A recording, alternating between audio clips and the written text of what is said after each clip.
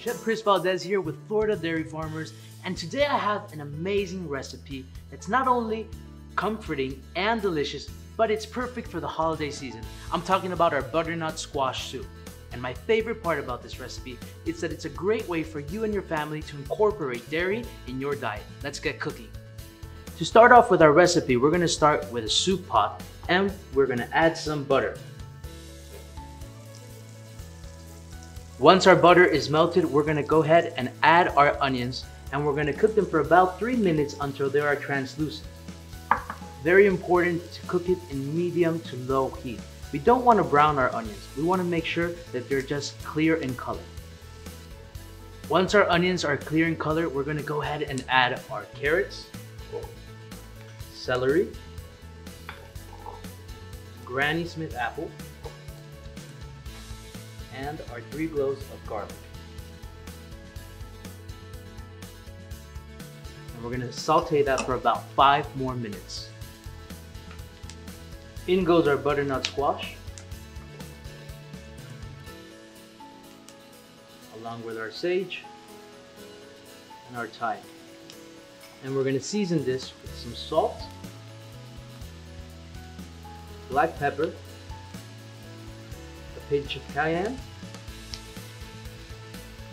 and a pinch of cinnamon.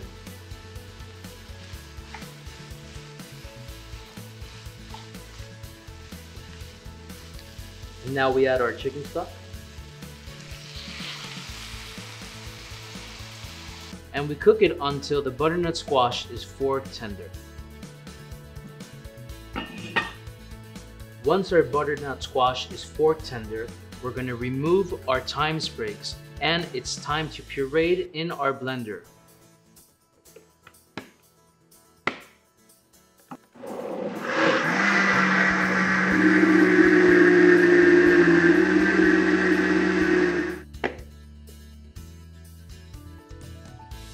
Once it's fully pureed, back into the soup pot it goes. And to finish our soup, we're gonna add our cream and milk. And remember that milk has 9 vitamins and minerals and 8 grams of protein that are gonna keep you full and healthy. And now it's time to plate our soup. Vibrant, full of flavor, warm, delicious, colorful. And we're gonna garnish it with a dollop non-fat Greek yogurt, sage,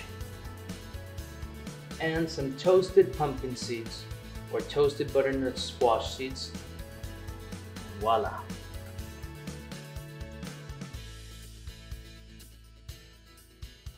And here's our delicious butternut squash soup.